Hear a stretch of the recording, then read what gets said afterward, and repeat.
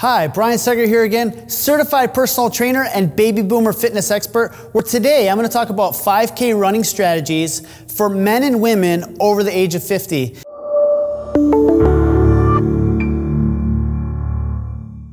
So in the last couple of videos that I've put out some strategies for beginners so that way you can get yourself started running and getting yourself ready for a 5K. Today I want to talk specifically about different strategies you can start employing to add variety to your runs so they don't become boring. So you have something different you can do every day, because you know what they say, variety is the spice of life. That way you can start to improve your performance, so you can challenge yourself with getting your best time ever. And also to do these different runs, it prevents you from overtraining and getting some kind of injury. So there's some different types of runs that you can do for yourself when training for a 5K. One of them would be, say, an easy run. An easy run would be anything from 3 to 5 miles, and it would be right under what your 5K pace would do. The purpose of these runs is just to build up your aerobic endurance, also strengthen your muscles, and they're also great for fat burning. So just a couple easy runs. I would maybe do 2 easy runs per week. Great strategy would be to do one, say, like on a Tuesday and maybe on a Thursday. Another great run that you can do for yourself is a tempo run. A tempo run is a run where you're going at about 85% of your race pace. So it's a little bit more intense and it's pretty close to your race pace for your best time. So for an example, if your race time, your pace is, say, 8-minute miles, maybe you're going out and you're running 8:20 miles for maybe 3 miles. That would be an example of a good tempo run. So it's going to challenge you enough to where you've got to push yourself, but it's not enough to where you're running your race pace. So a good tempo run would be also a good way. I would do a tempo run once per week. So maybe on that Tuesday you did yourself your easy run today, and then on Wednesday you would do a tempo run. You can't run all the time, because that's when you start to get yourself injured. You start to get some strains, some tears, some pulls. What I would recommend mixing in are some cross-training days. These cross-training days can be done in the gym, doing things opposite of running. They're great for building up your cardiovascular endurance, but also strengthening up your body. So something that I like to do is have my runners, they'll do 2 resistance training workouts per week. They're usually exercise splits. So we'll say do one on a Monday and we'll do one on a Saturday. And they're working all the major muscle groups of the body, and it's going to be strengthening the body around what they'll be doing for running. So that way you can prevent against those strain, tears, pulls. Another thing with cross training, those things would be like riding a bike. Maybe it would be rowing, doing a row machine, sled pushes, any other kind of aerobic exercise outside of running. The next one we have are long runs. Long runs are usually designed on a day where you don't have too much going on. For a 5K, it would probably nothing be over 13 to 15 miles. Just a long run, a very, very slow pace. And let's say your race pace is, say, 8 minutes per mile. This is a day where you're just going out for a long run. They could be 9 to 10-minute miles. You're not going for any specific time here.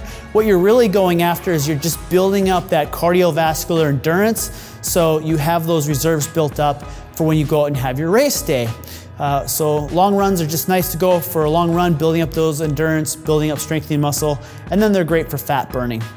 The last different type of training methodology that is one of my personal favorites that I used a lot when I was running track in high school, when I was in the military doing my PT tests, and now that I do with friends on the weekend out at local tracks, or when I run a 5K for myself. And these are intervals. Intervals are very intense paces of exercises. It's more anaerobic. It's helping you build that engine to push yourself on race day to get your best times. and they're also just a good challenge.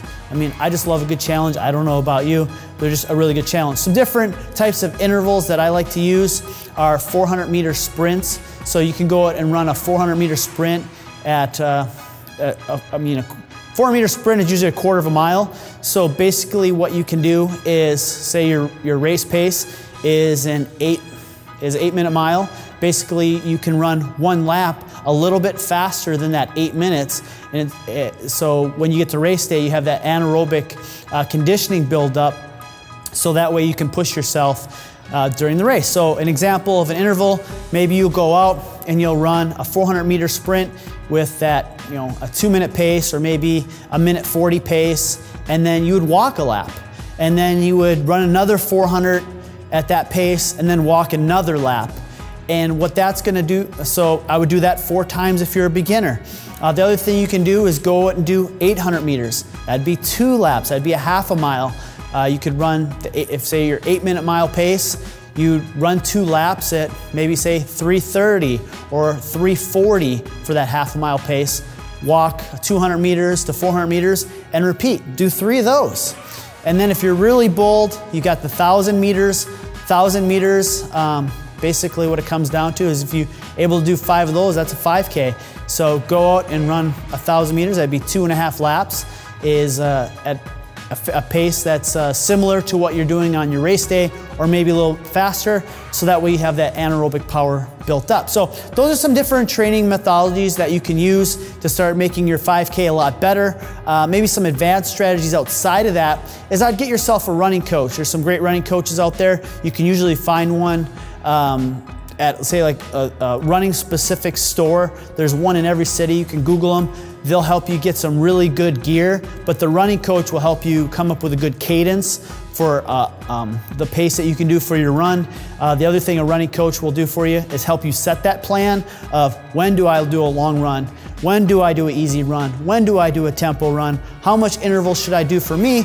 And then help you get through any mindset blocks that maybe you have that's preventing you from achieving your goal. I mean, we all have them. It's good to get a coach, get that outside perspective to hold us accountable, give those key distinctions to have our best race. And then always get yourself some good gear. Prevents against injuries. And also, I don't get any affiliations with these shoe stores out there.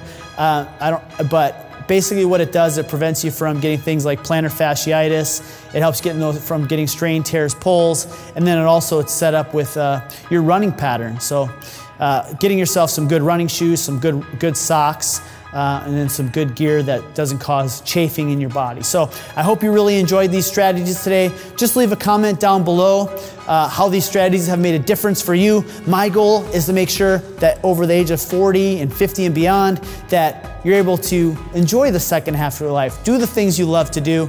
And a 5K is just a really great event to challenge yourself, keep yourself in great shape, and to spend it with people that you enjoy. Have a great day. I would love to hear what you liked best about this video. So down below, you'll see a comment section. Just leave your comments, and I want to thank you so much for the comments you've been leaving me over the months, and I've been getting back to filling those out. Also down below in the description box, you'll see a link, and in that description box with that link, you want to click it, and it's going to take you to another page where you're going to get 4 free workouts. To get those 4 free workouts, you just have to enter your email address. So go down below, click the link, and we're going to get you those workouts right away by entering your email address.